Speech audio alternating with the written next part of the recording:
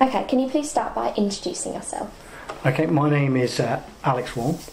I was, up until last year, a member of the London Regiment, and my association with the Royal Regiment of Fusiliers is that I was the C Company Commander at Balham of the City of London Fusilier Company. I understand that you were originally in the Royal Anglians. I was in the Royal Anglian Regiment, so when I was younger and still at school, I joined the Territorial Army, and I was 17 when I joined the Royal Anglian Regiment as a TA soldier. What was training like to become a soldier? What was training like? Well, as a TA soldier, you start your training in a TA centre, in what we used to call the drill hall, and at that time a company or the administrative unit for that time is a company, and they look after your initial training. So they bring you on, you do all the documentation and paperwork that you'd expect to, but also they integrate you into the platoon or company. So that means typically you do what they do, and you would take part in the instruction that they had, the training weekends that they had, but aside from that you would also have specific recruit training.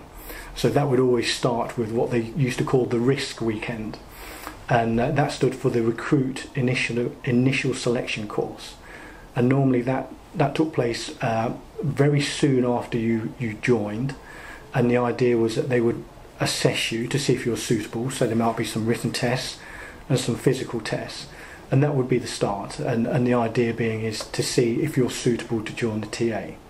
Now the standards, are probably different now, but at the time it meant that you had to complete a written test, which was in the form of a tick test, so multiple choice, but also you'd do some fitness tests as well. Is there anything you disliked about the training? Well, at the time, and I it's a long time ago, I think for me looking back, there wasn't anything I particularly disliked, and part of the reason for that, I would say, is that as a younger boy, I was in the cadets, so I had some feel of what I might expect, and maybe have an understanding of what was expected of me. So there wasn't anything that I disliked. I don't think anybody likes running for 3 miles, as fast as they can. There's very few people that do that, but I wouldn't say there was anything in particular I disliked. Whilst you were in the Royal Anglians, what were the sorts of things you participated in? I think my endearing memories of the Royal Anglians as a TA soldier is taking part in the big NATO exercises in Germany. So when I joined the Territorial Army at the time, it was very much towards the end of the Cold War. So the threat was from the Eastern Bloc, from the Warsaw Pact, and what we were thinking about then was defence of the UK mainland, but also NATO alliance, and preparing for the Third Shock Army rolling over the East German border. So all of our training was geared towards that, and every 3 or 4 years there would be a very big exercise to test our ability to be able to defend the East German border against a Soviet invasion, and those exercises were typically called Crusader or Lionheart. And I think as a young 17 or 18-year-old boy, I can't say man, going away for a long time, living in the field, but being surrounded by people who are obviously more experienced, had more life experience, more soldiering experience, was fantastic for me. So I was learning a lot about life, I was learning a lot about soldiering, and I was learning a lot about myself. So in general, what was the atmosphere like in Germany? In Germany, so for an exercise like that, it could be very serious at times, because the weather wasn't always fantastic. So you might be in the middle of a terrible storm, it'd be wet, you'd be living in a trench that was sodden underground, and typically soldiers find humour through different ways, and they'll occupy themselves in different ways. So although it's very serious, there's always an undercurrent of fun, and I think that's what makes army life, is that undercurrent of fun, of camaraderie, of having that bond through not adversity but through some difficult times. So then in 2000 you joined the Royal Regiment of Fusiliers Territorial Army. Was That's there right. any How did you originally become involved with them?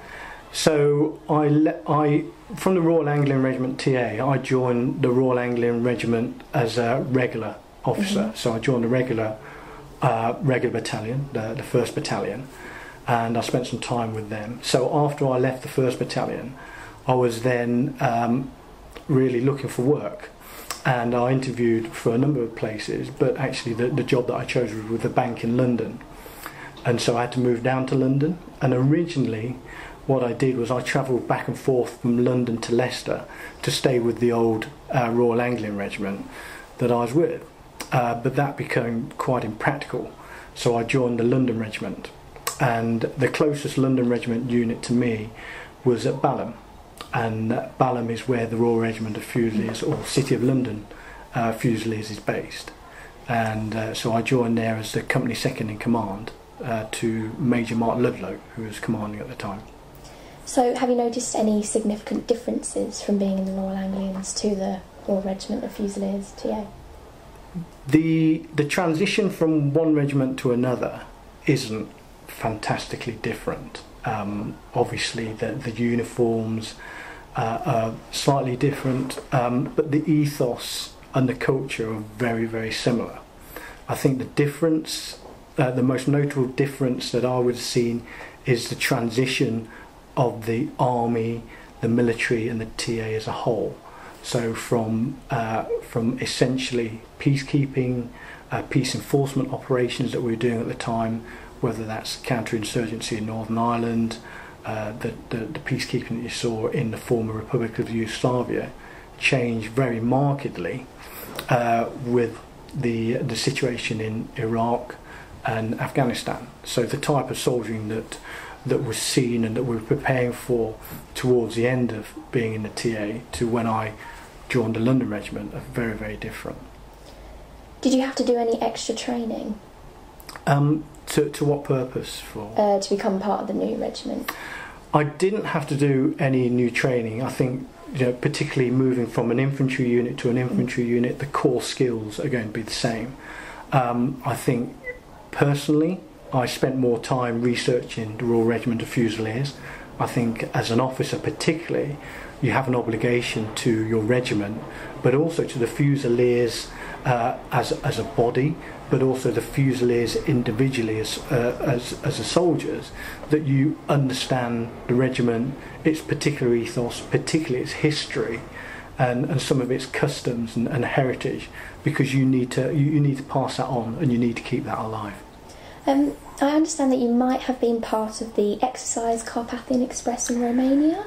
Exercise Carpathian Express. I didn't go to Romania. The reason for that was I actually was on my staff and command course at the time. But I remember at the time that there was a lot of excitement about going to Romania, particularly because it was training with soldiers in a country that we don't typically exercise in, but obviously they were part of the former Soviet bloc. So with that regard, it was interesting for the soldiers in terms of build-up to understand what they were going to be doing. And the regiment, they ran a great education program to help people understand the geography, the culture, and also the people that they might be working with. But I recall some of the stories about the barrack blocks and the soldiers that they met, and the equipment and the landscape were superb and interesting. Since then, have you been in any other overseas training exercises? Since then,